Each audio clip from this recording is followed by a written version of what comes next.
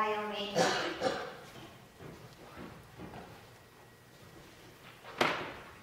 The priest in town would go away every November. And after I got to know the priest in town, who for me at that age, he seemed really old. So I'm thinking 60, right? Thanks for that. No, but I mean, like, because I don't know, late 30s, so he seemed old.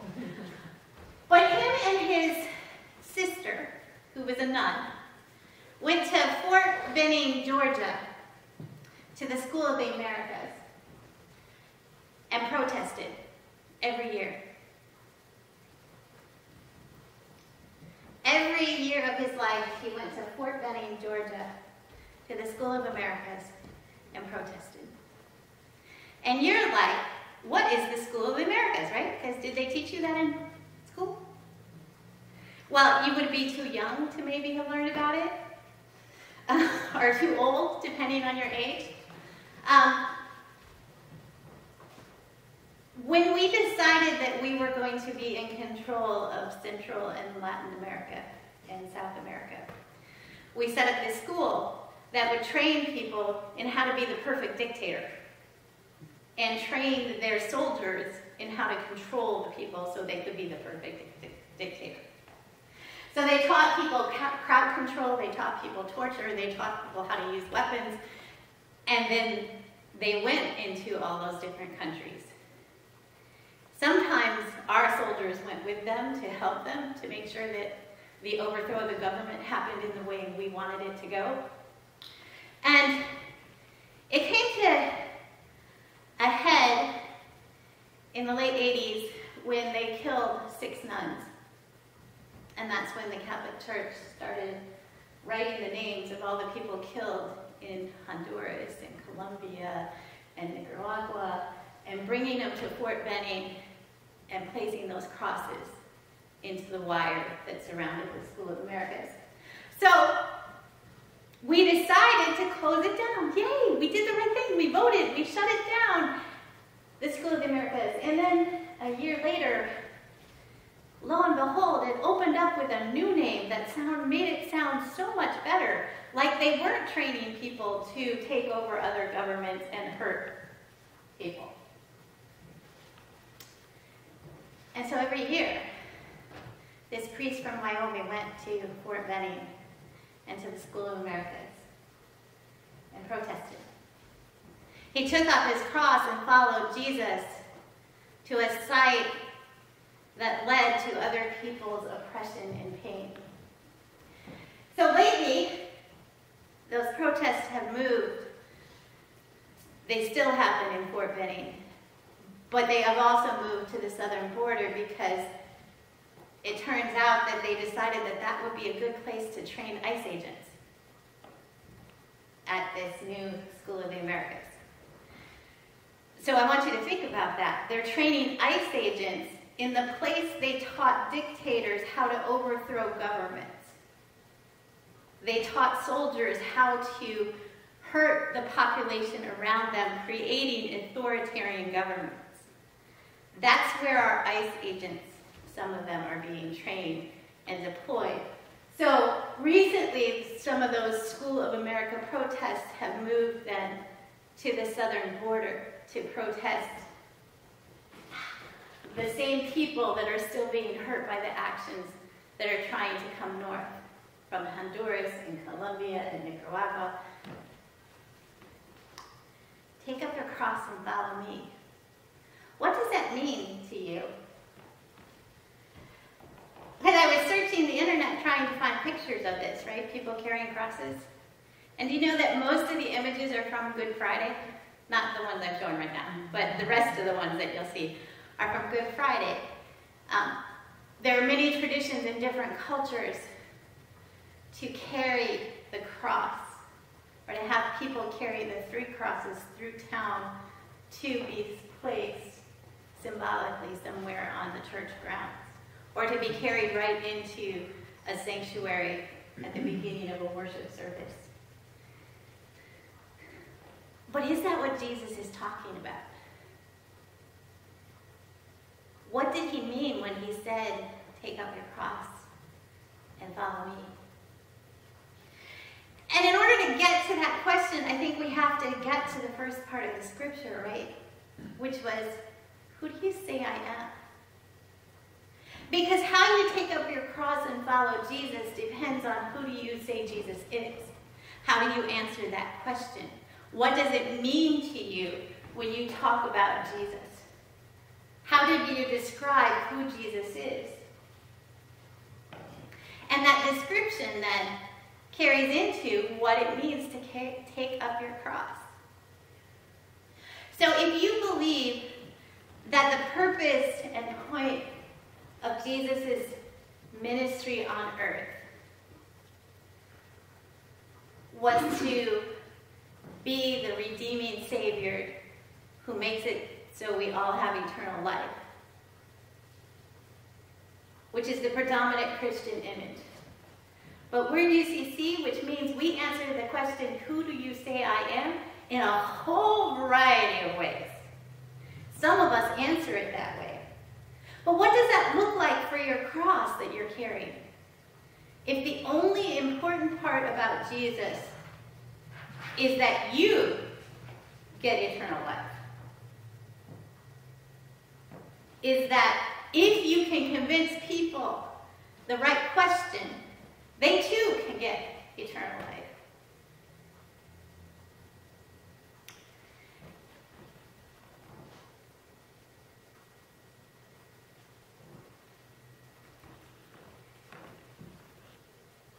How you answer that question changes how you carry your cross.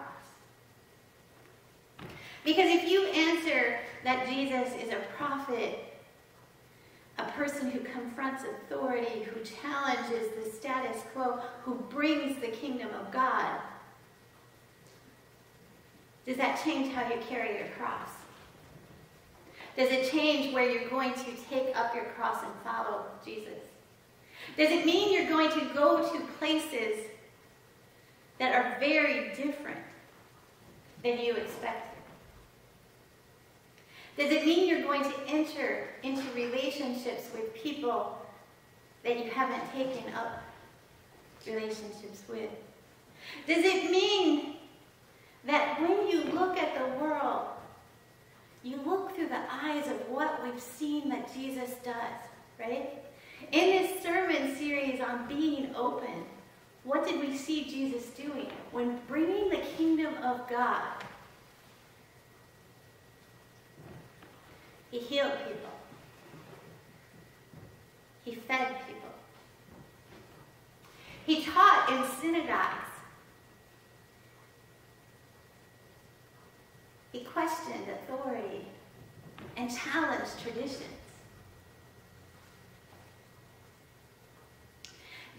If you use any of those descriptors for who Jesus is, and you follow, where does that take you? How does it transform what you think about how you're to be as a Christian? When I was doing my ecclesiastical counsel, so you know they all grill you about your paper that you wrote, and I'm mostly a very passionate, upbeat person, right? And so the one question that the guy raised his hand, the pastor, looked at me and said, but how are you going to take up your cross and follow? He was trying to get to me that taking up my cross is going to be hard. It's going to be dangerous. It's going to put me into conflict with people. It's going to mean that there are people that aren't going to like me or the words that come out of my mouth. It means that there are going to be real struggles and challenges.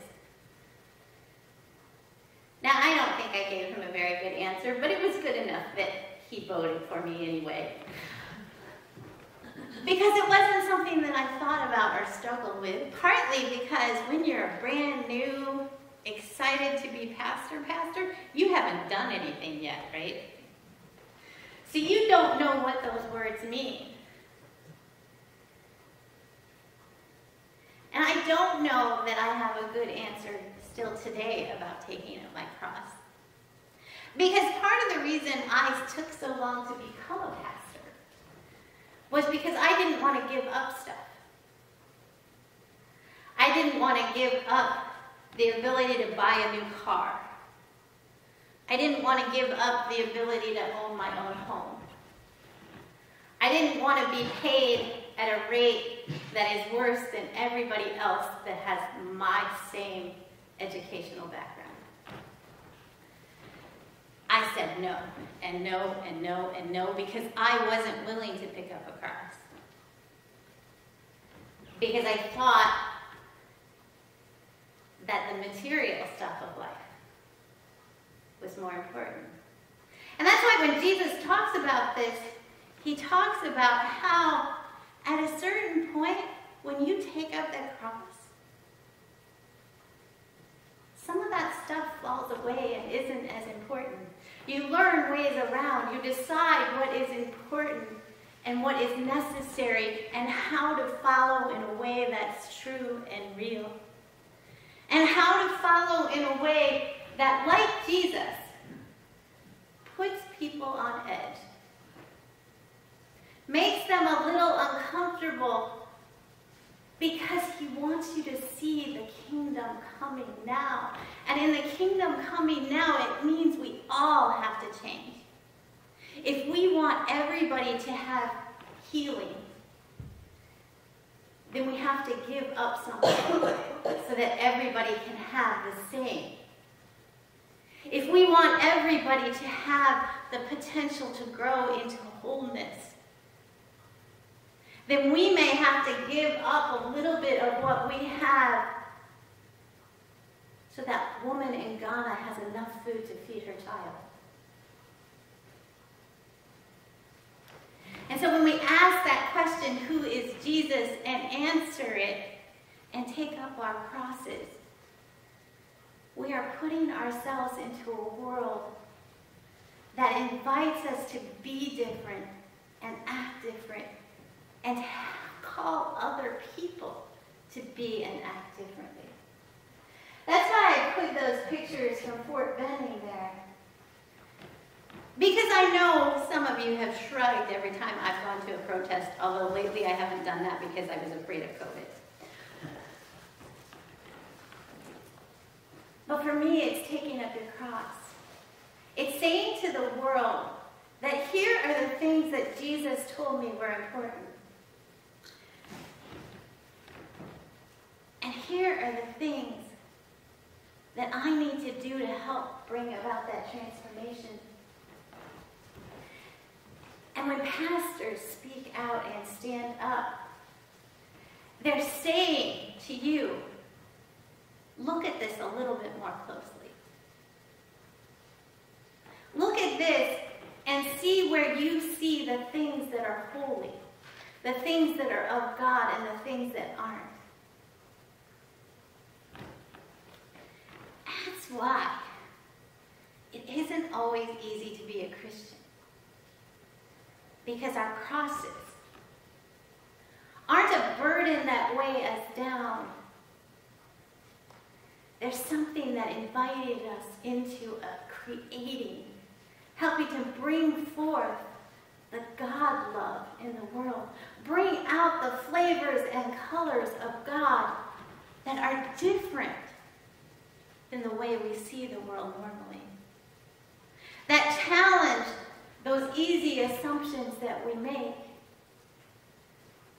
That challenge our comfort. So who do you say I am? Redeemer, Savior, prophet, rabbi, teacher, friend, healer? When you answer that question, when you know who Jesus is, then he invites you to take up your cross and follow